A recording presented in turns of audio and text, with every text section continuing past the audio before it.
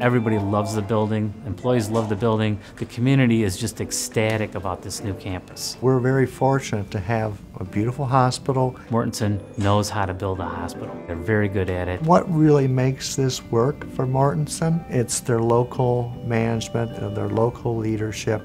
This new building gives us a hospital that we can be proud of for generations to come.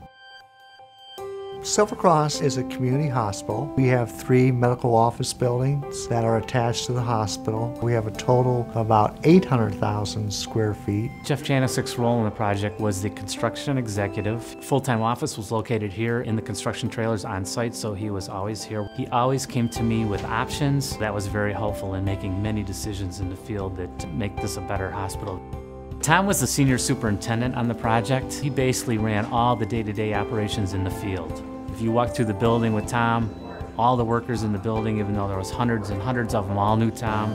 Tom knew all of them, and so he related well with all the teams on the project. The first building to go up was Pavilion B, the 53,000 square foot office building, and that opened in 2009, over 2 years before the hospital actually opened.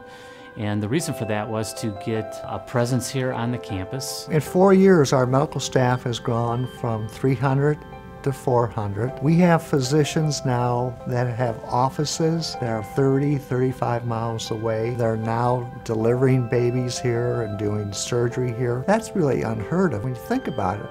We're 35 miles to Chicago, and we've got doctors coming here.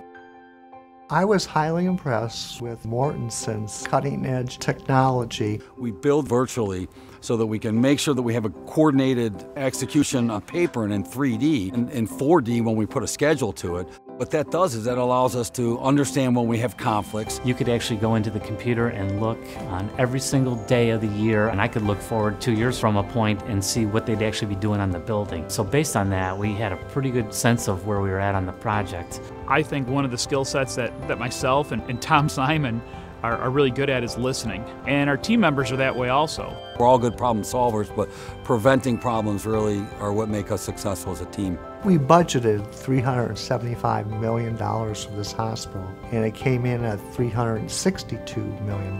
That's $13 million, and then if you compound it with our bond rate was 7 or 8%, and you do it over 30 years, that $13 million could be $50 million.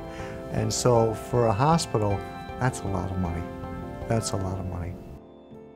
They had experts in all those very specific areas that came to the table. I definitely would recommend Mortenson to build another hospital. Many people said they want to come spend the weekends here and not be sick.